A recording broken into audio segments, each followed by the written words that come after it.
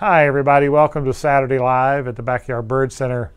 I promised today that I would talk about the problem with deer. We do have not nearly the problem that squirrels and raccoons afford you at your bird feeders, but deer are a major urban wildlife damage problem for a lot of people. So, and there are several people who have voiced, and we've had to help deal with deer over the years. So it's a good topic to address. And I know there's lots of jokes and things about, hunt them and whatever. Well, in urban settings, hunting deer is very limited, and it's not usually possible. And most people who feed birds love the deer, obviously, but then they want to know how to deal with them and still feed their birds and keep them from eating all of their bird seed. So I was going to address the types of problems we tend to have with them and then the potential solutions with them. The first I was going to talk about was actually them bending poles. A raccoon's not heavy enough, one raccoon's not heavy enough, and squirrels usually aren't heavy enough to bend a pole. But a deer, they'll rub up against poles, so the cheaper and smaller shepherd hooks can be really vulnerable to deer and pushing against them and bending them. And another thing that can happen is a deer can jump up and get its hoof on like a tray and then literally by its weight bend the pole over. And that is certainly something that is possible. And with that, part of the solution, of course, is buying more stout poles, but also we're going to talk about height a lot, and that is 6 feet. The reason I'm standing under this feeder right over the top of my head is I'm 6'1", so to illustrate, that's about how high a feeder needs to be to keep a deer from actually getting into it, either with its putting a hoof on it or just licking the feeder with his tongue. If you saw the picture I posted yesterday on Facebook, it was a picture of a deer on her hind legs, and when a deer gets up on its hind legs, it's 6 feet about where it can reach. And that's why, if you know what a browse line is in a forest where there's cattle and things like that, they eat every bit of vegetation they can up to the top of their browse line. Well, with deer, 6 feet is the number you got to remember. So the pole systems, more stout poles. Bird baths. People say, well, they drink all the water on my bird bath at night. And believe me, I'm a victim of that too in the past. I've gotten up in the middle of the night and looked out the window and seen the deer out there just licking all the water out of your bird bath. But no, obviously that's an easy solution. You just pour more water in the bird bath the next morning. But what most people are concerned when it comes to that issue is if they drink all the water out of my bird bath, whenever, and especially in the winter, a heated bird bath, is it going to burn up my bird bath deicer or my bird bath, or is it any danger to other animals or to myself if there's no water in it? And the answer there is no. Like I said, I hate calling them heaters, bird bath heaters. They're really deicers.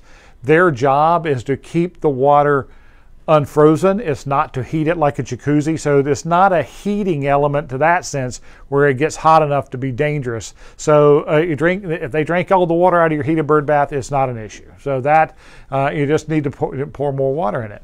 But seed, how do you keep the deer out of your bird seed? Because deer love your bird seed, and they also love your landscaping.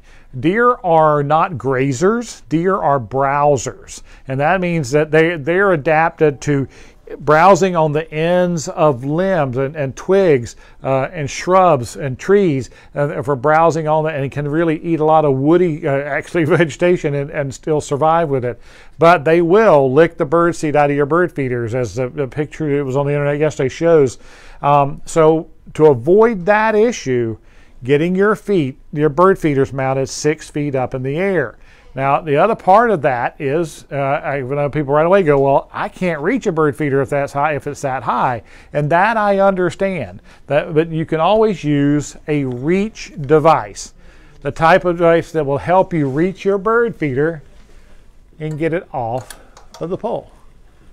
So that will allow people that can't reach that high to be able to get their feeders down. And it's just a simple device. It's just a little simple hook system here that feeds inside of a PVC pipe or a little metal pole, and then you can reach and get your feeders off of there without having to worry about the height being too much for you. So keeping the seed off the ground. Trays are wonderful, and that keeps them from getting into that. Now, if they're not drawn to it on the ground, chances are they might not find it in your bird feeders. But if you have another pole system, like a 1-inch diameter pole like this, that you want to get up higher, then you can get extensions for the poles. So this bird feeder can be mounted with an extension on it. So this gets this up, again, up to that 6 feet where you belong, and they're different height extensions. So you can get your feeder up that high, and this one is going to be a little more challenging to fill if you're up that high, but on a vertical pole system, you can figure out about 6 feet where you need to be.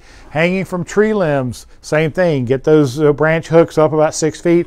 Decks are very safe. You know, your deers aren't going to be able to usually reach that high. So you feeding from your deck is another safety. Well, under your eave of your house is generally very safe to keep the deer out. So there are some ways to do that. Please don't intentionally feed deer.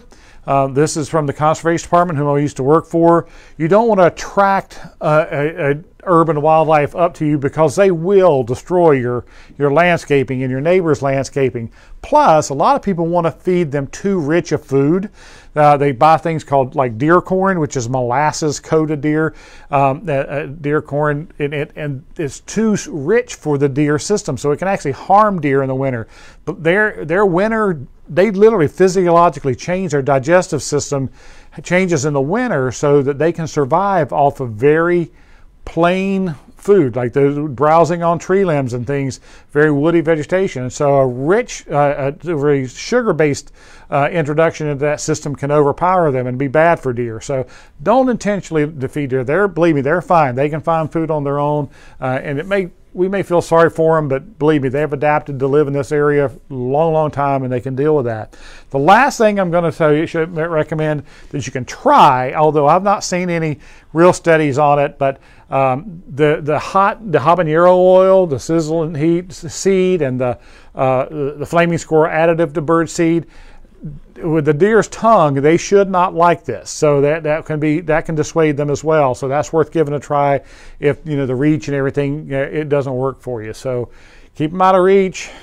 Hanging in all the other type environments like decks and tree limbs and things like that. But remember, 6 foot is the rule, and that should take care of your deer issues. So thanks for the idea for the program. Give us a like, give us a share, send an idea for future programs. And until then, come by and let's talk birds. 2, 1.